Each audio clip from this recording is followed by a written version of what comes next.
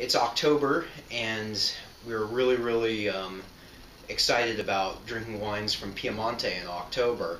So we thought, why not brush up on that? We've got a simple method. We collect a representative sample. We're going to focus in on Nebbiolo, and then drink them and read about them as we go. So I've got open in front of me two of my favorite sources, Hugh Johnson's Wine Atlas here and Jancis Robinson's Oxford Wine Companion. And as we try the bottles, we'll just go over the short articles that are in here. Read about the region of Piemonte in general here in Hugh Johnson, and read the Nebbiolo article, read the Piemonte article, read the Barolo article, the Barbaresco article, and just have it stick with the great wines that we pick. So the fun part is next, which is going to see Greg St. Clair, our Italian buyer at K&L, and picking out some great bottles. So let's head to the store and find some good stuff. Short ribs tonight, yes, right? short ribs tomorrow night. So this is... And we're going to need 2 bottles of wine. Yeah, this is classic Nebbiolo kind of fish. So braised meat, that really complex flavor, but a kind of broad flavor, no real flavor spikes. So it's a wonderful canvas to play out a complex wine like Nebbiolo. So the first wine I would say would be Ruggeri Corsini, the Langhe Nebbiolo.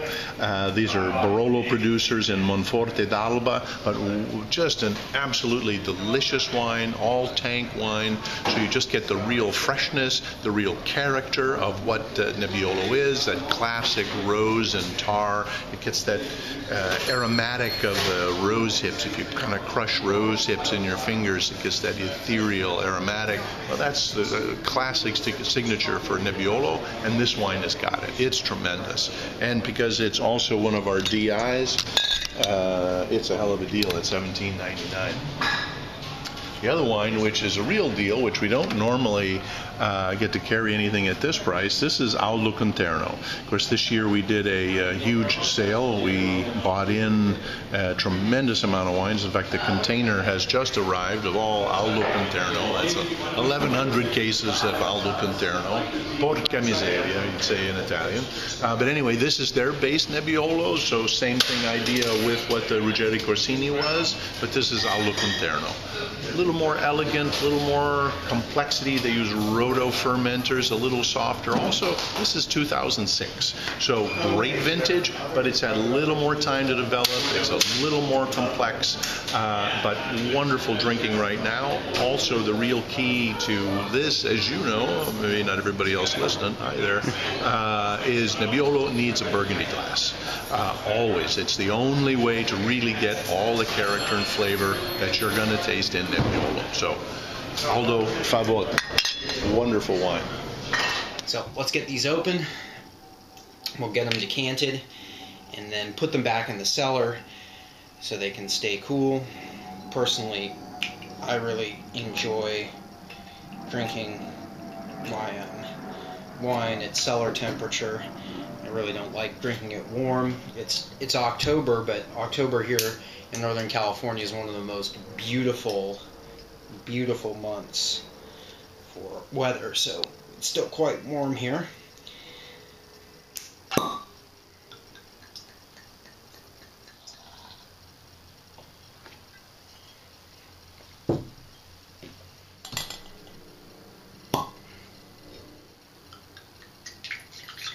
Beaker's a small target, so I like to use a funnel. I can already see that the Ruggeri, the 2010, is a lot lighter than the 2006 Il Favot from Aldo Conterno. So, time to put these guys back in the cellar.